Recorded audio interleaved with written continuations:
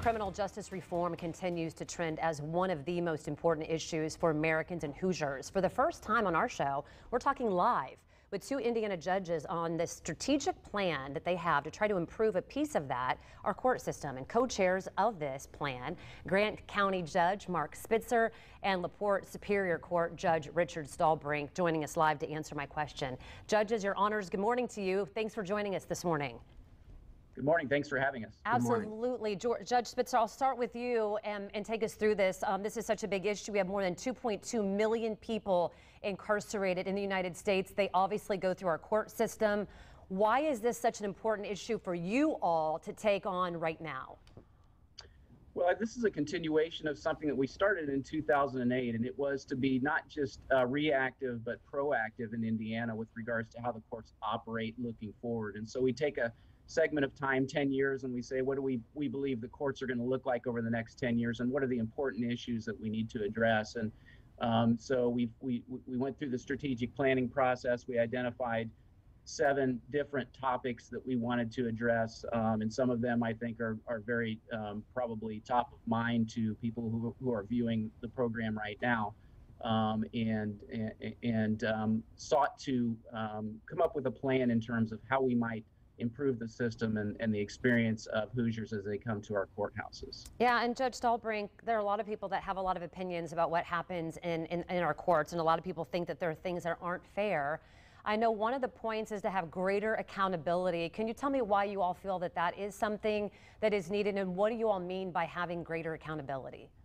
Well, I think that goes to multiple levels. When you look at what's going on nationally today, when you look at what's going on in our courts, we started this project about 3 years ago.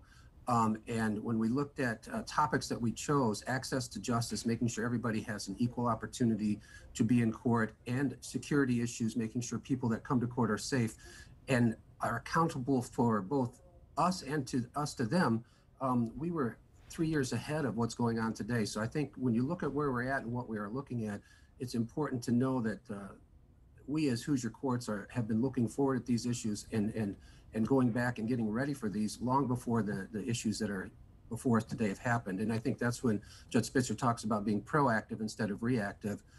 That's what we're looking at, and that's what this paper is about, looking forward to the next 10 years. And I know a lot of people might find kind of this discussion boring, right? But it is something that is extremely important.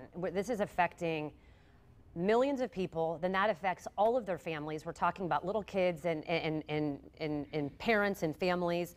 I want to talk about this judicial selection, trying to make this less partisan. And Judge Spitzer, you can take that.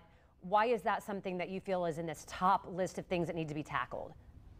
Well, I think if we're to accomplish anything in the courts, and for example, if we were to accomplish things like behavior change that results in decreased recidivism, there has to be a confidence that the courts operate in a nonpartisan fashion. And so what we're urging in this paper is that the state consider moving towards a nonpartisan selection system.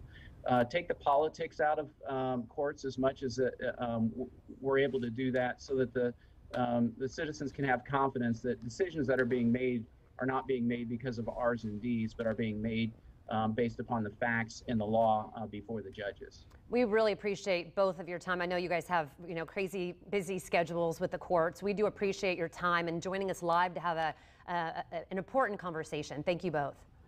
Thank you for having us. Absolutely.